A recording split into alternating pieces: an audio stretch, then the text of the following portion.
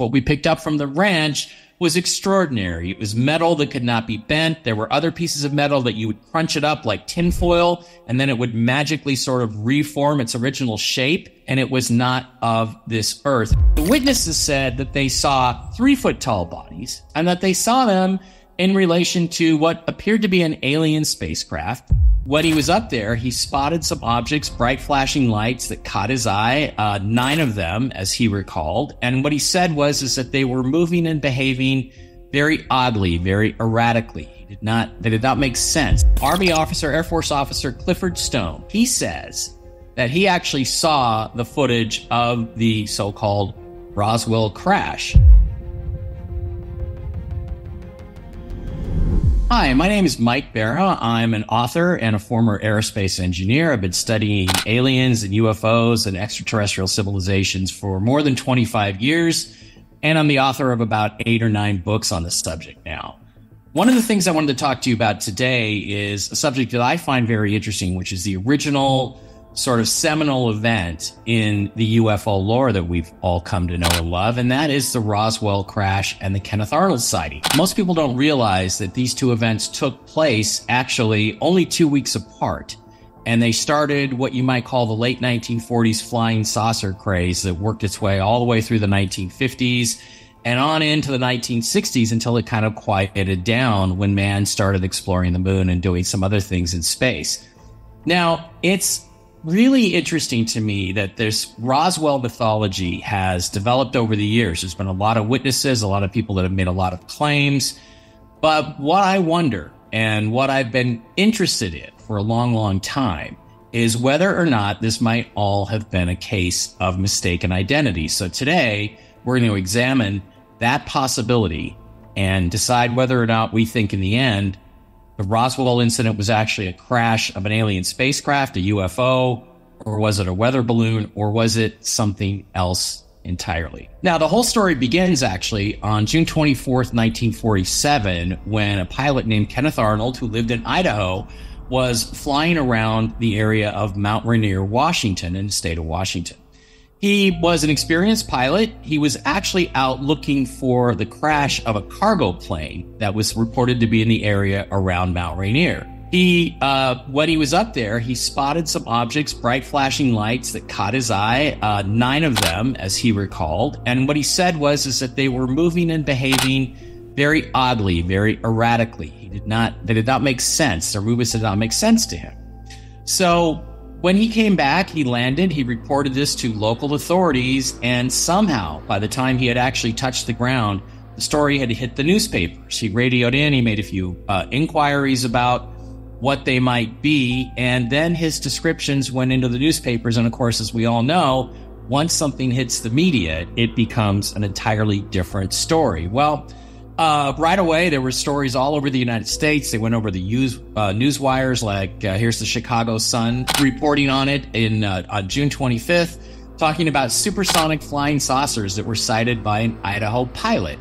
So that term, flying saucers, is actually pretty interesting because in reality, they weren't saucers at all. This is a copy of a hand-typed report by Kenneth Arnold with some handwritten notes that described the objects that he saw. And what he saw were very thin, sort of airfoil type structures or formations that looked more like a wedge than they did like what you might call a flying saucer. So it's pretty interesting as he went through the discussion and described their bouncing motion, their sort of erratic skipping motion, that the term flying saucer was coined. Now, as you get deeper into the descriptions, Arnold actually worked with an artist to reproduce in a more close definition what he really thought he had seen. And what he saw was something like this. Here is Kenneth Arnold with a picture of an object created by an artist that he says is one of the 9 objects that he saw that day. Now, interestingly, it bears a strong resemblance to objects that were being sighted all over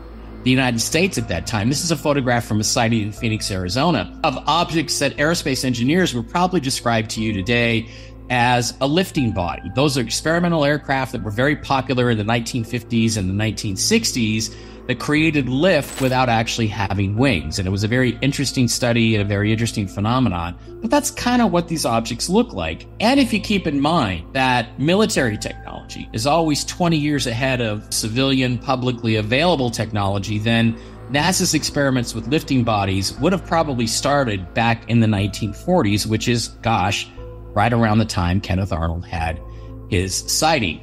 Here's another close-up of the artist's rendition from The Coming of the Saucers, which is a book that he wrote along with a guy named Ray Palmer in 1952, where he described it as more of a boomerang-shaped object, but with a dome, some sort of glass dome, on the top of the airfoil. And again, this does not make sense, really, from an engineering standpoint. At least it didn't in 1947 or 1952. It's interesting because it looks a lot like the body shape of the Martian war machines from the 1953 film The War of the Worlds. Now, is this really relevant or important? Well, it might be, because the War of the Worlds might have been inspired in some sense by Kenneth Arnold's sighting. People in Hollywood are pretty smart. They look at the newspapers, they see all this stuff, and they're very, very well aware of what is happening in the news media. So I don't think it's a coincidence that these objects that were used, the Martian war machines, actually looked a lot like Kenneth Arnold's wedge-shaped object. Those were reused, modified a little bit, and reused for the famous movie Robinson Crusoe on Mars, which is a weird movie. Now, why is this important? I think it's important because they have the same sort of boomerang wedge shape, and they have the glowing dome, which was not a thing when Kenneth Arnold made his artist rendering in the early 1950s, late 1940s. So again, this is very similar to what Arnold had created or what he said he saw. And it's funny because as he went through this, he was completely unaware of something else that might be possible, another object that this could describe. This is Kenneth Arnold's, quote, flying saucer, and this is a German flying wing aircraft called the Horten HO-229. It had other names, but that was its primary designation in Nazi Germany. Now, the HO-229 is interesting. It was a flying wing aircraft. It had jet engines, and it was based on earlier technology that the Germans had developed in World War II. The Me-262 was the world's first jet fighter. It was faster than any fighter in the world, and it performed very, very outstandingly during the war. And in fact, as Chuck Yeager put it once, fortunately, Hitler was an idiot, because instead of using these fighters to shoot down Allied bombers and give Germany a break from the constant daily bombardment on their industry, their war-making industry by the Allies, he insisted it be an offensive weapon, so they loaded a bomb on it and then had to drop a bomb on various Allied cities. But the technology was phenomenal. It was very forward-thinking, and the HO-229 was right in that same family. Now, as they ran over Berlin, the Allies, the Americans, captured a factory where the Horten HO-229 was being designed and manufactured. They actually found plans, 4 different versions, getting bigger and bigger and bigger, of this winged fighter bomber aircraft. It had 2 very tightly spaced jet engines in the front next to the nose, which is actually kind of a common design. And this is the actual prototype. Well, it's a wood mock-up of the original Horten HO-229. Here's another example from the back of the exhaust of the jet engines, and American workers inspecting it and analyzing the Horten HO-229, which was captured intact. Today, there were a couple of portions of HO-229s that were actually partially built. They still exist. They are in the Smithsonian Museum right now, where they are undergoing or have undergone restoration based on the old plans that existed. The plane never flew, but someday it's going to be in the Smithsonian if it is not already in the Air and Space Museum. So these were the plans for the HO-229. And again, it bears, not only does it bear a resemblance to Kenneth Arnold's aircraft, but it also bears a resemblance to the gimbal video that the TTSA folks have been putting out years. And I find that kind of interesting. It looks like it's a flying wing with a distinct tail. It had very stealthy characteristics. Now, of course, we know today that we do have flying wing aircraft. We have the B-2 stealth bomber, which is the first time we were really able to perfect flying wing, a tailless aircraft that could maneuver and perform at a high level and perform bombing runs.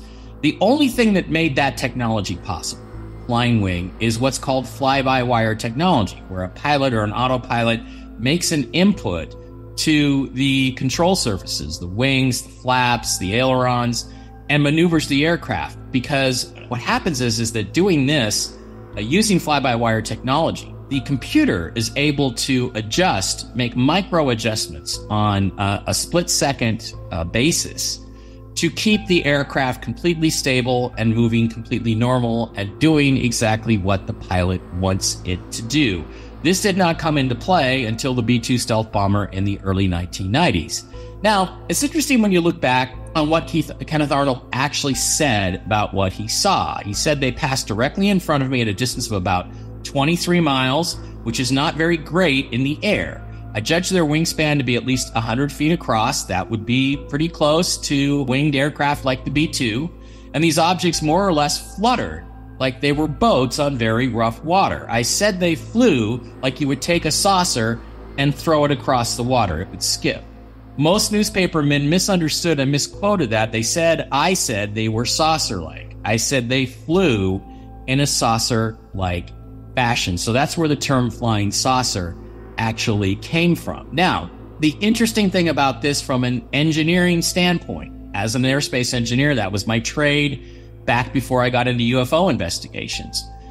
The big problem with flying wing designs, we had an American flying wing, there were various British attempts to make flying wings work, and until we actually got fly-by-wire technology, none of them worked. The reason none of them worked is because it's an inherently unstable airframe. It tends to sort of wildly jump and spin out of control and do things the pilot does not expect. Now, what's really interesting when I look at this as an aerospace engineer is if you notice the Horton HO-229, the canopy, the cockpit, which is going to be a heavy reinforced section of the aircraft, is very, very forward. Now, one of the first things you're going to do in aerospace design to try to stabilize an airframe if it's wild and out of control is you move that center of gravity back more towards the middle of the aircraft. And if you look at Kenneth Arnold's boomerang design, the dome or the cockpit or whatever it was, because remember, he was a long ways away, is moved towards the center. So that beefy section of the aircraft has been moved back. Now, this indicates to me a possibility. I start thinking as an aerospace engineer. It's possible that what this actually means is that what he saw are a modified version, an American engineered version of the Horton HO-229,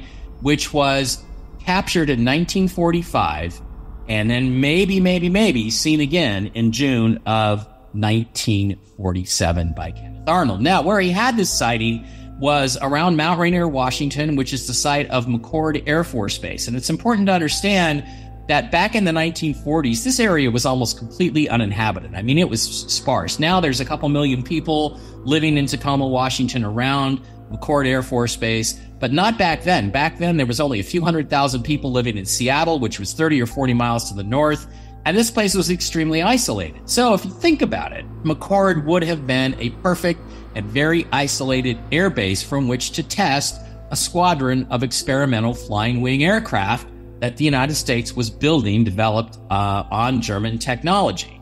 Makes an awful lot of sense that that would be the place that they would actually develop this squadron and do some test flying. The problem with that, of course, is if you look again at this, Kenneth Arnold saw these aircraft. So that would have probably made people that were testing these things in secret very, very upset. Now, this led to the great UFO flap of 1947. Here's another picture of the sort of lifting body object that was published in the Phoenix, Arizona newspapers. There were also sightings all over the country, and they looked very, very similar to this very odd wedge-shaped design. There were reports from Chicago. There were reports from Seattle. The Seattle Post-Intelligencer. Here's a headline: reports pour in on more flying discs. Witnesses say 8 landed in Idaho. Okay, maybe they went to an air base in Idaho. There were sightings in other parts of the country. The Lubbock Lights in Texas, the Tulsa Daily World. There were all sorts of weird saucers all happening. Notice this is 7/13/47 is the date, meaning just a few weeks after Kenneth Arnold's sighting, just about 3 weeks. A Cincinnati Enquirer. There were stories of flying saucers over Cincinnati at the same time, July 7th, 1947. And of course, the big one is Roswell. The Roswell Army Airfield captures flying saucer on a ranch in the Roswell region was the headline on July 8th, 1947, just 2 weeks after Kenneth Arnold's sighting. Now, I think that's very significant because it makes a lot of sense. if you thought that McChord Air Force Base was isolated enough to test this squadron of flying wing aircraft that you were trying to develop and trying to exploit this German technology, but it was spotted by this pilot who got all this publicity and went to the newspapers and it got all over the place and was picked up to the point that it started a flying saucer craze all over the country, then it seems to me that the next most isolated place you could think of, a place that was even more remote, that you might want to move this squadron to, would be a place like Roswell, New Mexico, where you had a nuclear bomb strike bomber squadron stationed. It was highly secure. It was even more isolated than McChord Air Force Base, and the chances anything being seen there, flying around, testing, being picked up at Roswell, were almost zero. So only 2 weeks later, we had this report of a flying saucer that crashed on a ranch in New Mexico. It went all over the place. Here's another one. Army, flying disc found on ranch in New Mexico. And we've all heard the story. Our Roswell Army Airfield captures flying saucer on ranch in the Roswell region. It was picked up. And the story was that a flying disc had crashed on this guy, Mac Brazel's ranch in Roswell, New Mexico. Now, since then, we've had a lot of reports, a lot of additional stories. We've had witnesses come forward. But the story then was, okay, there's a crashed flying saucer.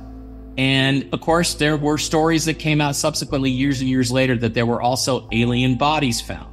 There were people who claimed there were actually two crashes, one on the ranch and one near Corona, New Mexico, which is a bit north of Roswell, New Mexico. And that's where the bodies were found.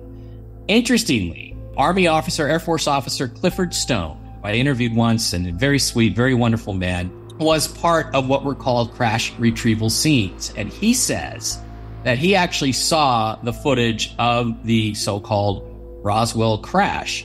Now, using his testimony as a description, the Testers Model Company created a model kit in the 1990s of the crashed Roswell spacecraft, complete with an interior with alien bodies, a bunch of weird stuff that made up the instrument panels, and crash damage from the object. But the cool thing about the object, if you look at it, is what Clifford Stone says he saw was very similar to the flying wing design or possibly to the lifting body design that we saw in some of the other photographs. Here's another example of the model kit being made into a diorama.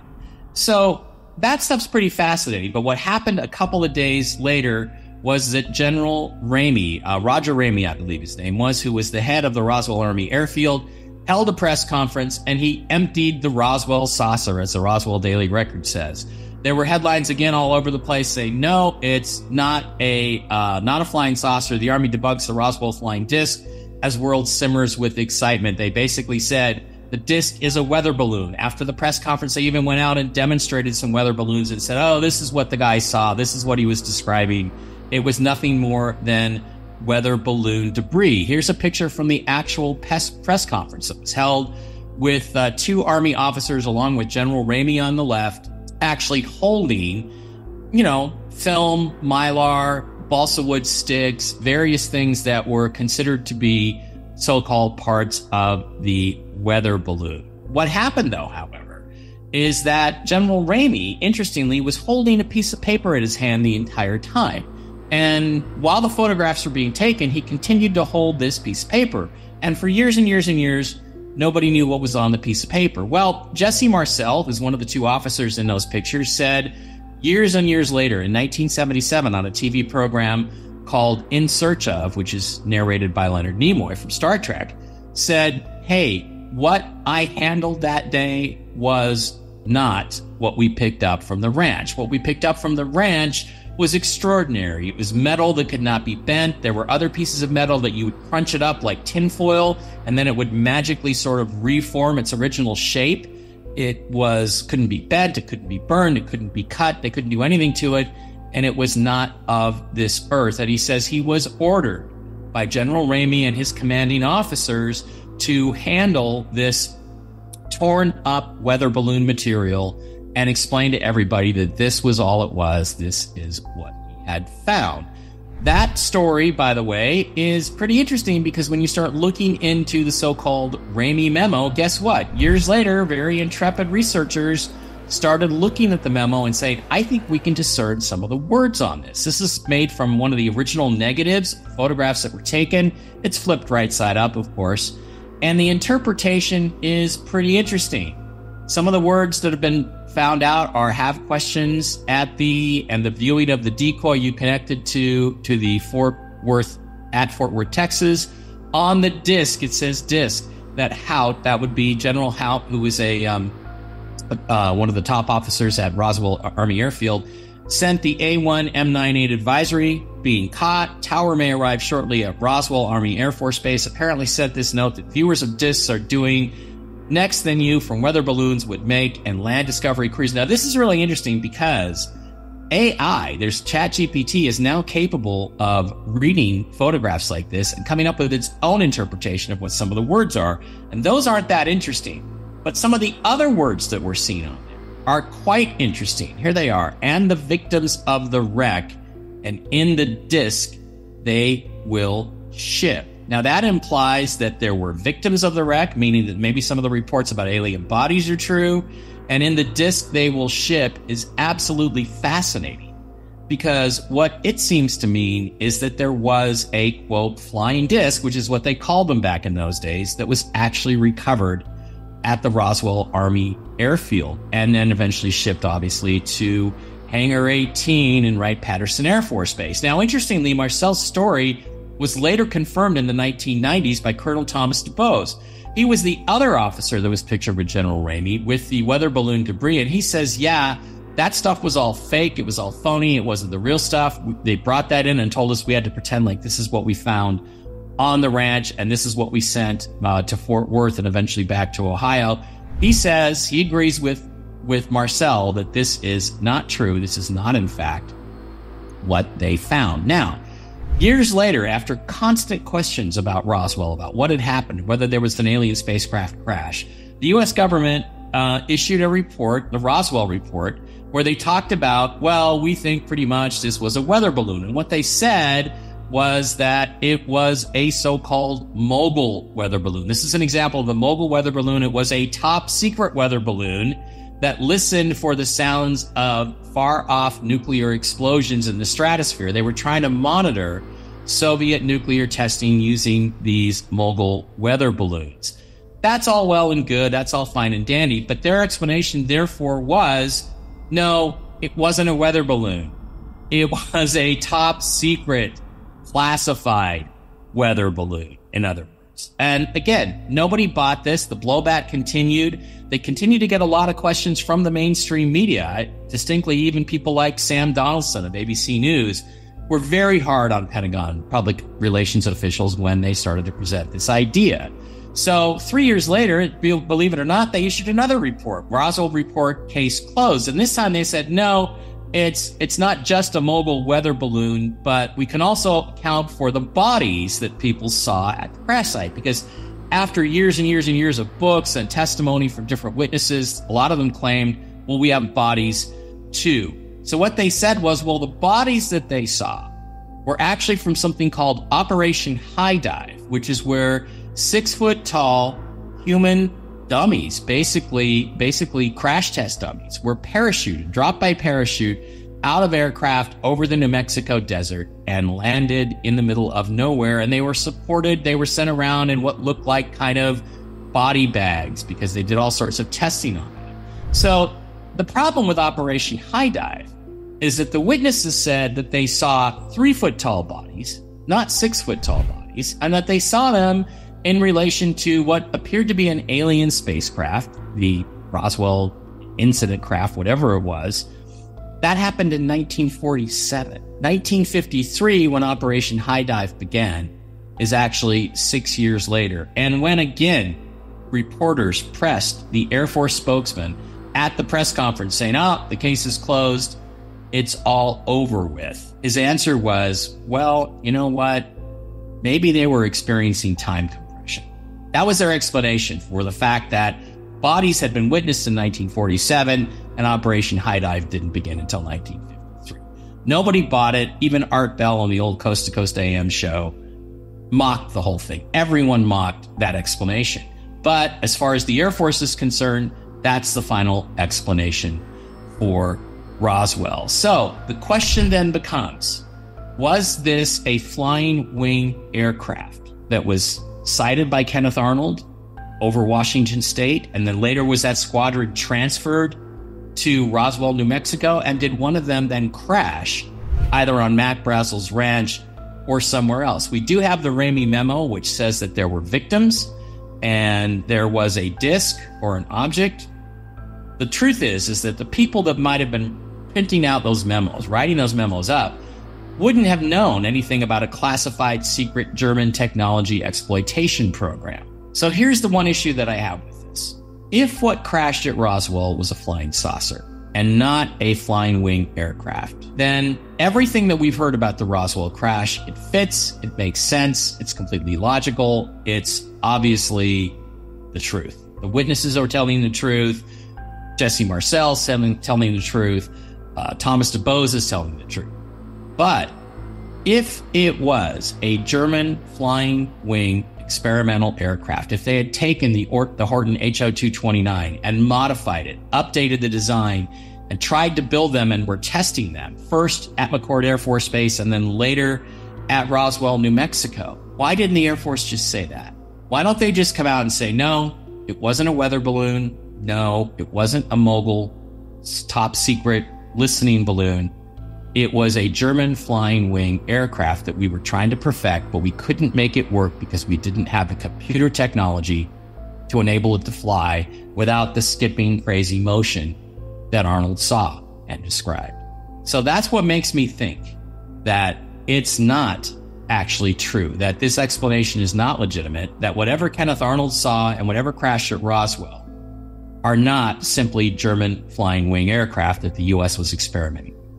Because surely there can't be anything classified about those programs anymore. Unless, of course, there's something so politically insidious about those projects.